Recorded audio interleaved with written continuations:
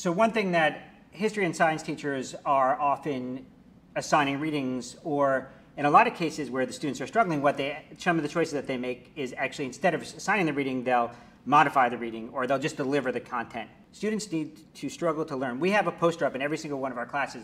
It's a picture of Frederick Douglass, and it's a quote that says, "There is no progress without struggle." And the truth is, so often we are preventing students from doing the most important thing, is working. And what the Common Core Standards does, it pushes kids to do the work. And we have a saying also at our school that says, whoever's doing the working is doing the learning. And what happens is we have teachers that are working their butts off. They're working so hard. We have teachers that are working extremely hard. They're going through the classroom. They're sweating. They're doing this song, dance. They're spending hours trying to create something that will turn on the students so they can understand the curriculum. But the truth is they're working hard, but they're delivering it in such a nice packaged way, or they're eliminating the struggle. And so much of where we learn is from struggle. I'm just going to tell just a quick personal story. I have a 9-month-old boy, and I spent the last 2 months watching him learn how to climb. First how to crawl and how to climb. At first he would crawl up to the same kind of stool, and he reaches up and he kind of tests his balance, and he ultimately fell on his butt. And then he would do it again, and then he fell on his butt. And it's over, and now you're worried, you don't want him to get hurt, but we let him do that. Then he realized how to get up there, so then he walks up to another thing, and then he realizes he can hold with one hand. And his balance, and eventually, over 2 months, he can crawl, and we call it transfer. He can go from one thing to another. He climbs a view, but he wants to climb everything. If we had, the first time that he had tried to climb on that stool, if we had said, "Oh, let me help you," or we had put the stool lower, or we had held his hand, or if we had sat there and never let him feel the pain of falling, he would probably 2 months later not be able to go up that stool. But not only can he climb up that stool, but he actually can climb on everything in the house. That's another problem. But it drives home a point that what's happening sometimes in all of our classes, we are allowing students to not struggle. We are allowing students not to do the work.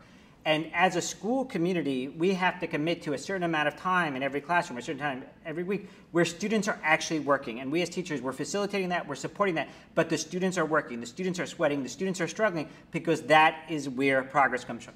And we talk about, there's adopting the Common Core, and then there's implementation, and then there's sustainability.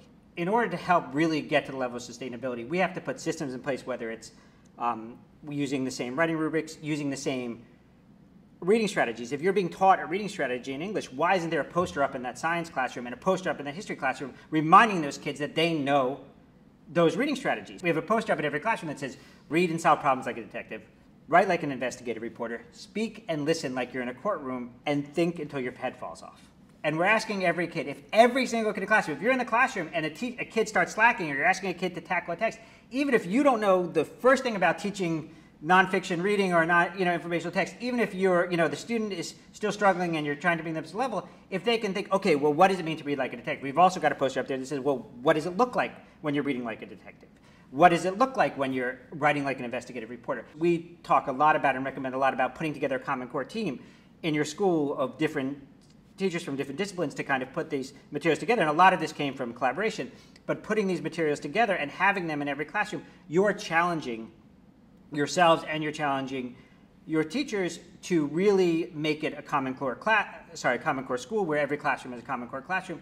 And more importantly, you are reminding students that they're all part of the same thing. Their goal is to really achieve the core, but you can't achieve the core in 1 class a day, or 2 classes a day, or 3 classes over your 4 years in high school. You need to achieve the core, and the real way to achieve the core is to be practicing and struggling with and learning and working to learn the Common Core in every single classroom, in every single period, every single day throughout your years in middle school or high school.